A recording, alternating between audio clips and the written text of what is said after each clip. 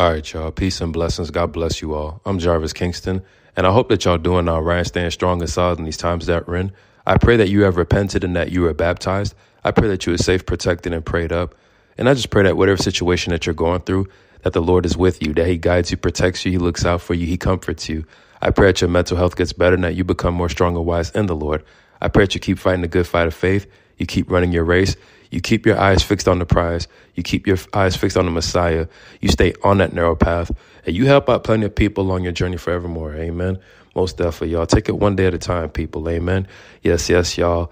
I appreciate all of you for listening. Support, it means a lot to me. I love you all. Praying for you all. Okay, let's always uplift each other in the Lord. Let's always encourage each other in Christ. Amen. Yes, y'all. Let's thank the Lord for another day. Let's thank the Lord for waking us up and giving us another chance to seek his face. Let's thank the Lord for food in our belly, closing our back, and a roof over our head. And let's just thank the Lord for protecting us coming in and going out.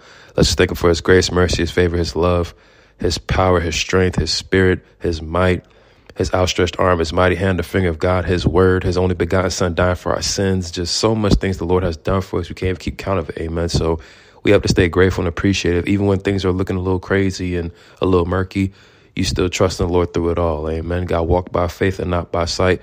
The just shall live by faith. Amen. And we know that the Lord will never leave us nor forsake us. Okay. So we trust him through all things. Amen. Most definitely, y'all. Brothers and sisters in the faith, stay strong, people. Stay strong. Hang in there. Amen. Hang in there. You got it. Yes. Welcome, everyone. All peoples, all nations, all tribes, all languages, all tongues, all races, all faces, all four corners of the earth, all kindreds.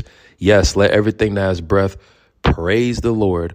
All the animals, all the creatures, all the beasts, all the fishes in the sea, all the birds in the air, all the mountains, all the trees, all the plants. Let all of God's creation praise him. Hallelujah. Most definitely, y'all. Whether you are an Israelite or a Gentile, it is all right. Whether you are chosen or adopted, it is all right. Let us gather together and praise the Lord, sing a new song, clap our hands, play an instrument, stomp our feet, dance, worship in spirit and truth, and serve him with gladness and joy. Rejoice, always rejoice. Amen. Hallelujah. Gotta stay strong. Gotta stay together, people. Most definitely, y'all. Always have that unity, that harmony, that peace, that love, that cooperation, just all of that. Amen. Most definitely, y'all. Let us love the Lord our God for our mind, heart, soul, strength, and might. Let us love our neighbors as we love ourselves. And let us keep doing Father's business and Father's will for the rest of our lives until his son comes back. Amen. Hallelujah. He has come back like a thief in the night. He has come back at an hour nobody knows but the Father. And he has come back for a people who are ready to go. Spotless, blameless, no spot, no wrinkle, no blemish, no filth, no abominable thing, no detestable thing. None of that can enter the New Jerusalem. Amen. So let us be washed up by the water, by the word. So when he comes back, we are presented and ready to go. Let us keep our lamps. Let us keep our oil. Let us stay watchful, prayed up. All right. And always doing the works that the Messiah told us to do, people. Most definitely. Let us draw near to God, and he will draw near to us, people, okay? Most definitely, let us obey the gospel. Let us obey the law, statutes, commandments. Let's just know him better, people. Let's just keep seeking his face and obey all of his word. Whatever the Most High told you personally or confirmed to you, any affirmations or any confirmations, whatever, according to your personal life, your situation, or the near future, obey that as well. Respect it, amen? Most definitely, y'all. So I hope that you all had a blessed week, a blessed weekend, blessed Sabbath, all of that, okay? So we're stepping into a new moon, a new season. So hope that you all are taking it one day at a time, people, all right? New season, new beginnings for many people. It's the end of the year. So around this end of the year, it could be pretty good and nice and fortunate for certain people. And other times it could be pretty hard, depending on people's situations. But all in all, take it one day at a time with the Lord, people, and cry out to him, call on his name, just seek his face, people, okay? Turn from our ways. Hallelujah. All right, so in today's message, what I'm going to do is read this church note from Jen DeLeon. I'm going to go through this church note, and then from there, we'll close out with a prayer. We'll close out with a priestly blessing, and we'll close out giving all the praise, honor, and glory to the Most High God of Abraham, Isaac, and Jacob, and praise his only begotten Son who died for our sins. Amen. Hallelujah. So here we go with the church note. The title of the church note is titled, Never Give Up on Love.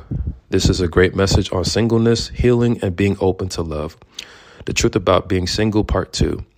Too often we abandon who God created us to be because we don't feel it's worked yet, and we feel taken advantage of and feel our kindness was mistaken for weakness. God says you cannot leave yourself because if you do not quit, you're going to reap a harvest I've already designed for you. Do you have a weight on you? The weight is strengthening you.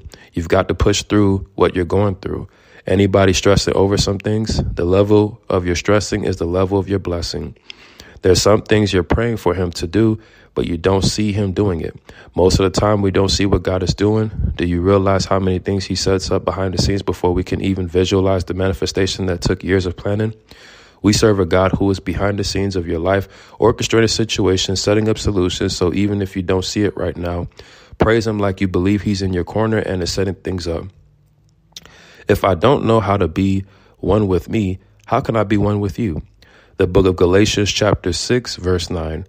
Let us not become weary in doing good, for at the proper time and due season we will reap a harvest if we do not give up. When you don't know you're one of one, you tolerate too much stuff and you tolerate too many people and live beneath the power of your calling. In order to be a great dater, you have to become a great evaluator. Separate what works from what doesn't. Evaluate who belongs in your life and adding value and who doesn't. If you're not currently in a relationship, you may be losing hope that God is going to bring love to your field. And as a result, you're about to give up before you get a chance to reap what is already ordained for you. Never give up on love. God is love. If we only want to be with someone at any cost, we will allow some people into our field who will wreck our service because we believe we'd be better with somebody instead of being by ourselves until the right person shows up. If you believe being with someone is going to improve your life, if you want someone to do for you that you won't do for yourself, you're in trouble. It's not about being with someone, it's being with the right somebody, someone who is in alignment with your value. The wrong person can disrupt the harvest. We date down because we don't feel valued or worthy and lower our standards. If you're single, it's not because something's wrong with you, it's because you're selective. Take ownership of your decision-making process. Just because you're by yourself doesn't mean you don't have options.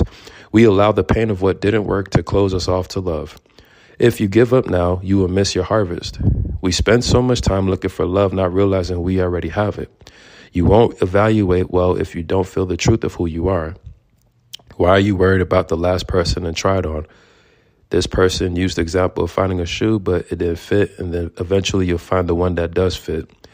Even in the pain, I will remain open, so I'm ready to receive the love I know I have sown. The scripture says what you sow, you reap.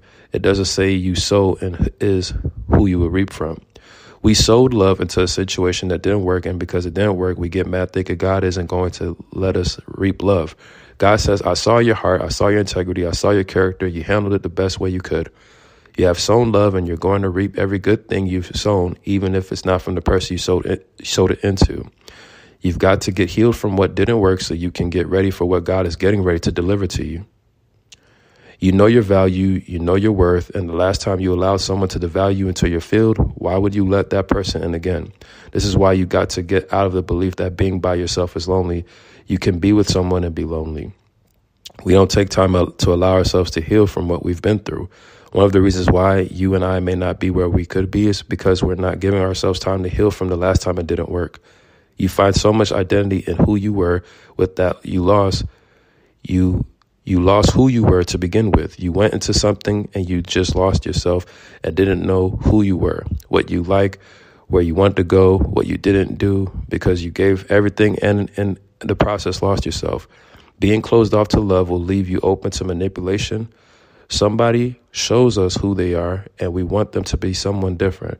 So we create a narrative to change who they really are into who we want them to be. Anybody that says they're too busy to return a call or a text, they are telling you that you're not a priority. It takes 10 seconds to say, hey, busy, hit you in a day. And that's okay. Acknowledge reality instead of trying to create a fantasy on the delusion of someone showing you who they are that they're really not. You've got to become an accurate thinker because your inaccuracies in your thinking is leaving you open to manipulation. There's no reason why you should have spent this much time with somebody who let you know who they were in the beginning. We find our value in our achievements, career, relationships, and everyone and everything outside of ourselves. If we put our value in anyone or anything outside of us, we will never feel the value we were created to feel. You have to know that regardless of what you do and your profession and achievements, you are valuable. It's not about what didn't work, it's about what's going to work. As God brings love into your field because of your previous situation, you can't treat the new person like the old person. The new person didn't do what the old person did, so don't react to the new person the way you would react to the old person. Allow the new person to show you who they are without them feeling like they have to unpack reactions to them. New person, that's to them, the old person. Amen. All right. So that is a church note from Jen DeLeon. All right. Never give up on love, people, okay? A lot of people are dealing with loneliness and singleness and feeling vulnerable, what have you. But our relationship with the Most High is very important. And also the people we also have relationships with are important as well, okay? So let the Lord lead you. Let the Lord guide your steps into his will and closer to him all in all, amen? So there you have it, all right? What I love to do as I close out this church note is give all the praise, honor, and glory to the Most High God of Abraham, Isaac, and Jacob, and praise his only begotten Son who died for our sins. Amen. Hallelujah. So here we go. Hallelujah, y'all. Praise him, y'all. He is the Lord of all, the Lord of glory, the Lord of lords, the man from heaven, the man of sorrows, the mediator of the new covenant, the mediator, the messenger of the covenant, the Messiah, the mighty God, the mighty one, the morning star, the Nazarene, the offspring of David, the only begotten Son of God, our great God and Savior, our holiness, our spiritual husband, our Passover, our protection, our redemption, our righteousness, our sacrificed Passover lamb, the power of God, the precious cornerstone, the Prince of Kings, the Prince of Life, the Prince of Peace, the prophet, the Redeemer, the resurrection and life, the resurrection, the resurrected, the life, the revelation, the revelator, the righteous branch, the righteous one, the radiant one, the perfect example, the rock, the root of David, the rose of Sharon, the rule of God's creation, the rule of the kings of the earth, the Savior, the seed of woman, the shepherd and bishop of souls, the Shiloh, the son of Abraham, the son of David, the son of God, the son of man, son of the blessed, son of the most high God, the source of eternal salvation for all who obey him, the son of righteousness, the just one, the one mediator, the stone the builders rejected, the true bread, the true God, the true light, the true vine. Yes, he is the truth. Amen. He is the way. Hallelujah. He is the way, truth, and life. Praise him. The wisdom of God, the witness, the wonderful counselor, the word of God, the word of life, the word of Yahuwah, the word of Elohim, the word of Yeshua HaMashiach, the word of Yahushai, the word of Yahusha, Yeshua, the word of Adonai, most definitely.